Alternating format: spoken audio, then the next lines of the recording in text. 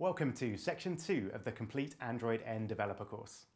Hopefully you've now got all of the free stuff and it's time to start writing some code. So we'll begin by downloading Android Studio. So watch the appropriate video for either Windows or Mac, depending on your operating system. And then we'll take a tour of the Android Studio interface and see how Android apps are put together.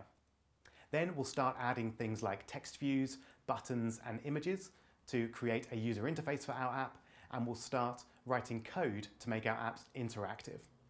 At the end of the section, we'll make a currency converter app, which will be your first big challenge to put a whole app together in Android Studio and run it right there on your machine in the emulator.